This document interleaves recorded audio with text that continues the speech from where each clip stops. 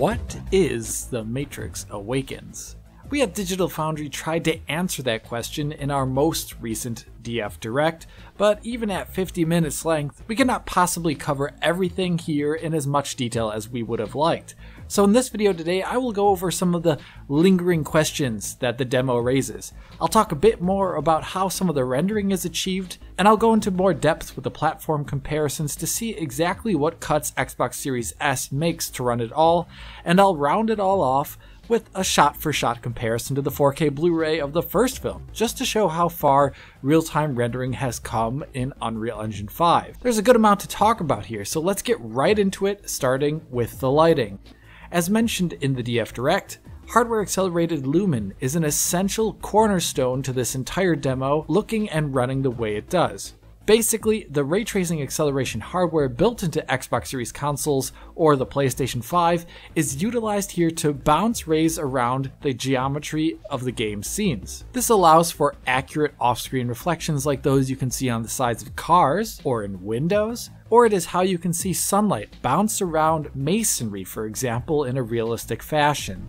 With The Matrix Awakens and hardware lumen, we are looking at real-time global illumination in the truest sense of the word. I have talked about global illumination before at great length in videos such as those covering Metro Exodus Enhanced Edition, or even in an entire tech-focused video dedicated to how developers have done GI before the advent of real-time ray tracing. So I do not want to retread old ground here when talking about The Matrix Awakens, but there's one aspect of the lighting here in this demo that is very new and compelling that I need to talk about, and that is emissive lighting. Emissive lighting is actually how all lighting starts, where there's a surface of some sort giving off radiation in the form of visible light. To imagine it with objects, think of hot embers of wood or heated metals like those found in a blacksmith's shop.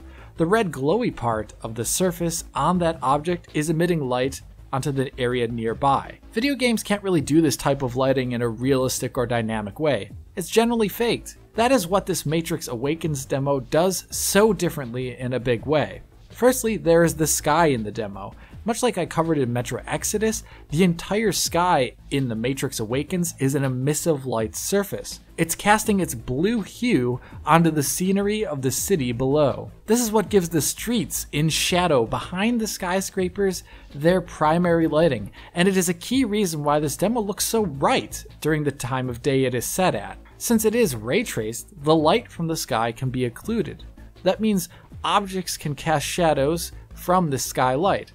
This is really easy to see underneath cars, for example, in the demo, where there's these nice thick shadows underneath them. Or you can see it really well underneath highway overpasses, where you can see the shadow from the overpass above on the ground and the objects below it as it is blocking the light from the sky. The Matrix Awakens demo also uses this emissive lighting in a very special hidden feature. If you look around the city map in the open world section, you will notice scattered dots here and there. These dots correlate with interactive placards that allow you to turn off the sun and immerse the city in the darkness of night, but with one special difference.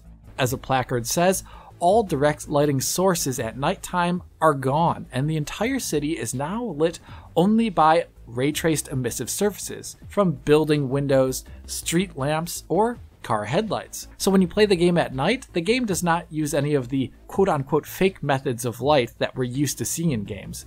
This is full-on ray-traced lighting only at night, and it's absolutely mind-bending. All the light you're seeing on screen right now is derived via ray tracing from emissive surfaces. I find it incredible that this is rendering at all in a coherent way given the internal resolutions of this demo and the internal resolution of the ray traced lighting. It's a bit like those Restir direct light demos we've seen from Nvidia, but this also includes bounced indirect lighting as well. Now, I don't mean to say that this emissive lighting in this demo is 100% perfect. I mean, we are talking about real-time rendering here. Things like headlights are not contributing in the way that they really should, but still, this is incredible stuff to see running on console at all, and it is something I really needed to mention.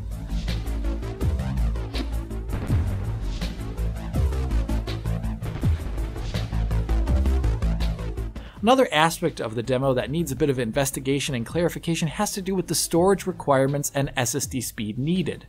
Since Unreal Engine 5 was unveiled for the first time on PlayStation 5 hardware, there's been a sentiment you could find online that the high geometric detail in Unreal Engine 5 and its high detail textures required ultra-fast SSDs to run at all, and specifically the one found in the PlayStation 5. If you did think that, you might be wondering how exactly is the Matrix Awakens running at all on Series S or Series X? The Matrix Awakens demo has quite a bit more variation in camera speed than the original UE5 demo.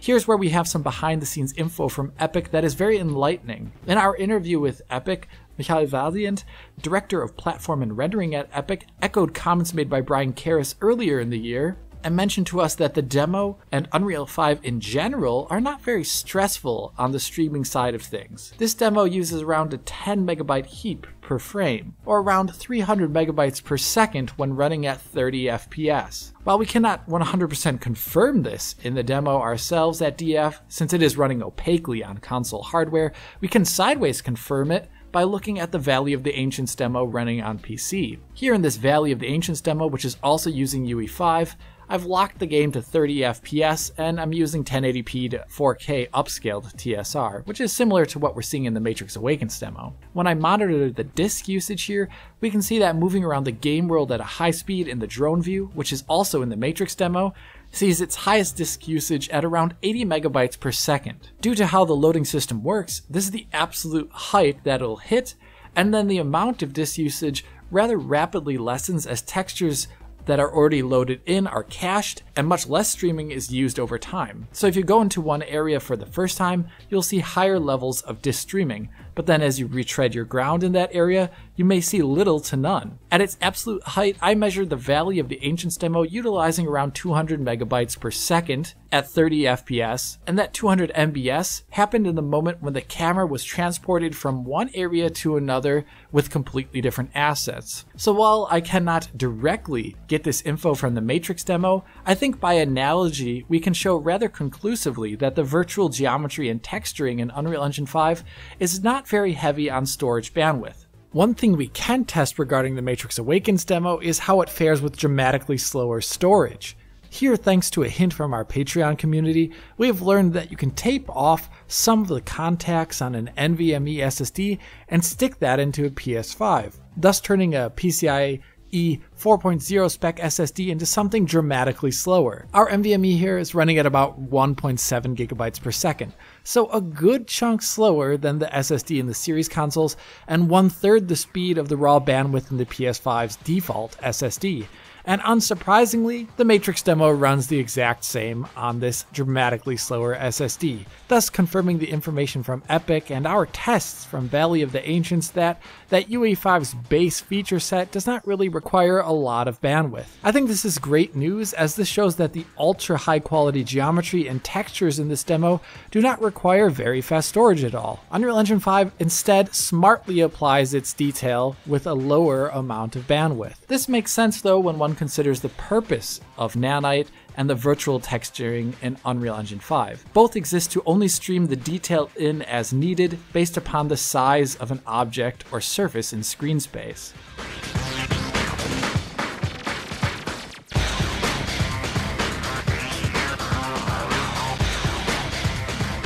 Another aspect of the demo that we only spent a limited time on originally in the initial video was the visual platform comparison, which honestly between Xbox Series X and PlayStation 5 is rather uneventful, but Xbox Series S makes this comparison exciting. To put it simply, Xbox Series X and PlayStation 5 look nearly identical between shots, with only differences between them being changes in grain, or denoising, or other randomness between runs. I did notice some online commentary where people were trying to find differences in background geometric or texture detail between the big consoles, but honestly, the advantages one can find between shots are just random. In one shot like this one, the PlayStation 5 seems to have more higher streamed detail at a distance than the Xbox Series X here. But in this shot, the PS5 has lower level of detail streamed in at that moment at the distance than Xbox Series X. Basically, the demo has a lot of noise and variability for its visuals in the distance at points, and there's no consistently different level of detail between the two big machines.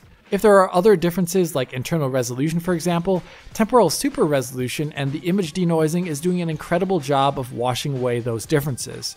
Regarding that image quality, in the original video I showcased 2 screenshots of Series X and PS5 with pixel counts on them, and this needs a correction. Now the pixel count was correct, but the information informing that pixel count has changed.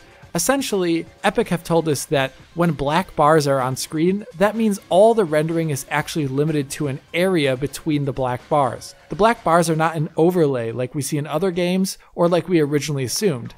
As a result, this changes the denominator in the fraction of our pixel counts. So Xbox Series X and PlayStation 5 in this scene are not running at a near 1440p, rather 2560 by 1055 at 24 frames per second. And in this scene, they are not running at 1620p, rather 2880 by 1200 at 30 frames per second. This new, lower total pixel count shines a very different light on Epic's temporal super resolution. The TSR here in this demo is essentially taking internal resolutions that are about 1/3 of the output resolution and reconstructing them up. With that in mind, the image quality in this demo is really impressive, as most console games definitely do not reconstruct from such a low input resolution getting this level of quality. We really only see that on PC with Nvidia's DLSS.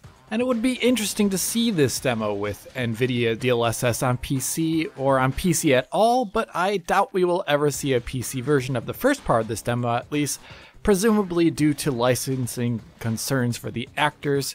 But Epic has still actually given us the slightest hint of what this demo could look like on PC with some of the press shots that they released, which as you can see, these are Cinema 4K resolution shots with pristine, almost super sampled quality, lacking motion blur and film grain though. In side-by-side comparisons with the PlayStation 5 version, shots of the characters inside the construct part of the demo really come alive with the added resolution, showing off just how high quality these character models, the lighting tech, and hair rendering in UE5 really are. Yet interestingly, these high quality PC grabs also show off a bit of an uncanny valley effect that can occur in the latter half of the demo, where the lack of film grain and the motion blur on the press shots and character close-up actually show off some of the deficiencies in the skin rendering a bit more, making the blurrier, more obscured shots on the left look a bit better in some aspects. It just goes to show how achieving realism is a very fine line, where it sometimes means obfuscating those things that are still actually rather imperfect.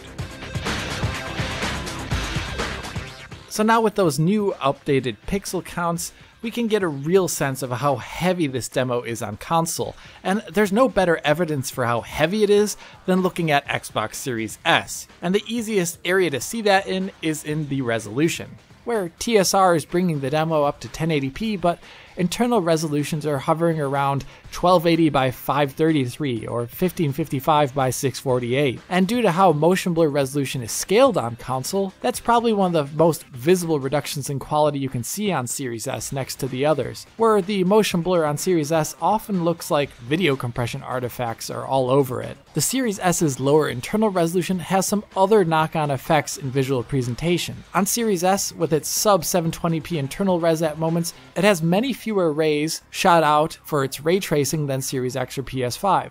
So if you look at reflections on a surface, for example, they can look really different, like on this car here in the cinematic, where the surface reflection looks so much less coherent on Series S, which essentially changes the material of the car almost. Or if you look at the color of the lighting in this underpass here, the Series S is decidedly darker, presumably since the low ray count really biases the denoiser for the ray tracing here. Even then, there are other differences on Series S. The detail of objects in the ray tracing structure is much lessened. Series S seems to have that same 200 meter-ish range or so that Series X and PS5 have, but the objects in the reflection are much less detailed when you look at them directly. And that is not all. Geometric and texture detail at a distance on Series S is pared back, as I mentioned in the last video, and other effects are pared back in the cutscenes. Like here, the explosion on Series S does not spawn a point light, as you can see. Or here, as the car flips, on Series S a number of the particle effects are culled out. So there were a lot of hand-tailored optimizations in here beyond shifting the resolution down on Series S. And as we know now, this optimization work was handled by the Coalition of Gears of War fame, who scaled this demo for Series X and S and added in a number of general optimizations, such as multi-core optimizations and bloom optimizations, which were then brought into the main branch for this demo, which means something really funny when you think about it. The Coalition, a Microsoft studio, made optimizations that also helped out the PlayStation 5 version here. Pretty neat, huh?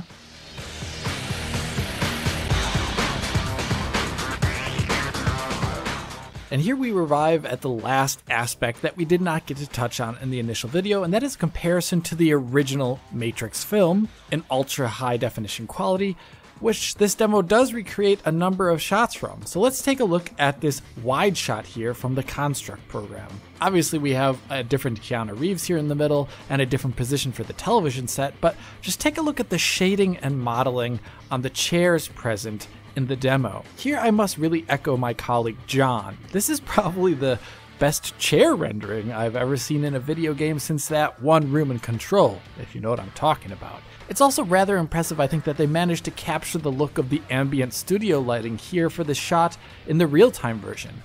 I really do wonder if they had reference photos of the set here to understand exactly how and where the lights are placed out of frame. Now let's move on to the main show of Neo waking up. And this is honestly the shot sequence that I find the most impressive in the entire demo. And it speaks for itself. Yeah, there are some slight differences here or there in terms of the placement of objects or what exactly those objects are, but just look at it. They are so close to one another that it is shocking. I think these shots just show off the absolute power of ray-traced visuals that Lumen provides. There are just a few lights in the scene that interact wonderfully with all the materials bouncing light around.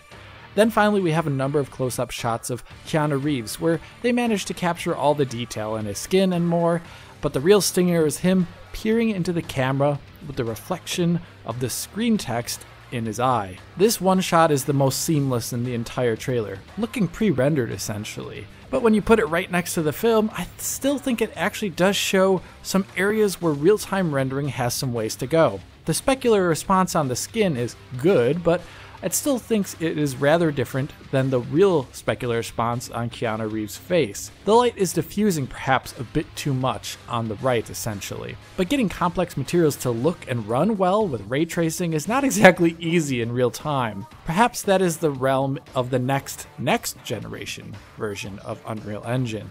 But until then, that's really all I have to say about the Matrix Awakens demo. I think it is an awesome look at the future of real-time rendering that Unreal Engine 5 is aiming for. If you did enjoy the extra information in this video and analysis, please hit that like button and subscribe to the channel.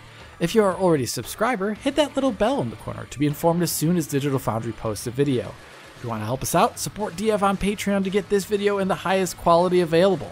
If you want to talk to me about the demo, write a comment below or follow me and DF on Twitter. And as always, this is Alex, bidding you farewell und auf Wiedersehen.